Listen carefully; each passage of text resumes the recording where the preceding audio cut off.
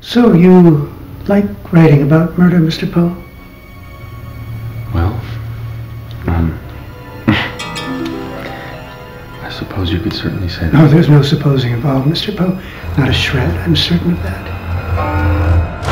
I must confess, however, that this case looks exceedingly grave against this young man. And it is very possible that he is indeed the culprit of these slayings we've been having. And that's what I believe possessed him to commit these crimes back then. He raped, he killed, and he served these poor girls up in meals. What more could you ask for? Do you honestly want me to answer that?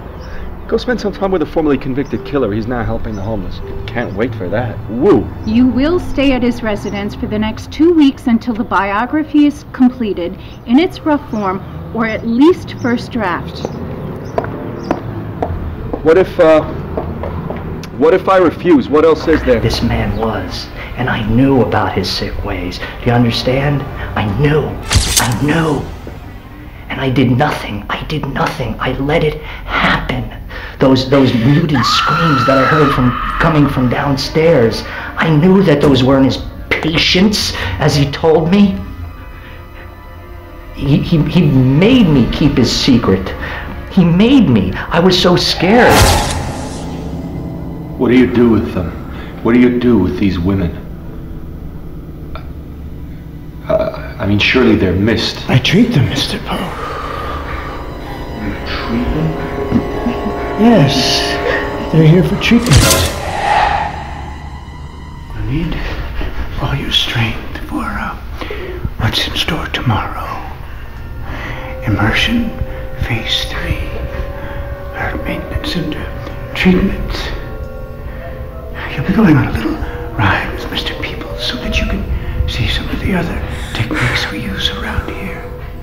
The heart must be kept intact, after all. Wouldn't you agree? Take him to his room.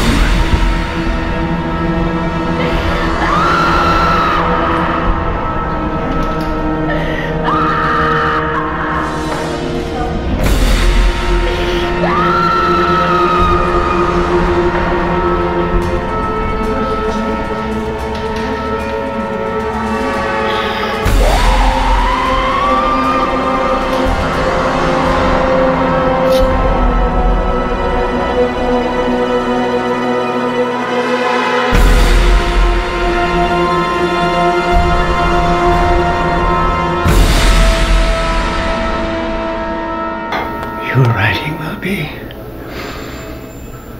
poetry to me. Now I'll leave you to enjoy your repast. And I suggest you eat it all, for you never know when you'll get another meal.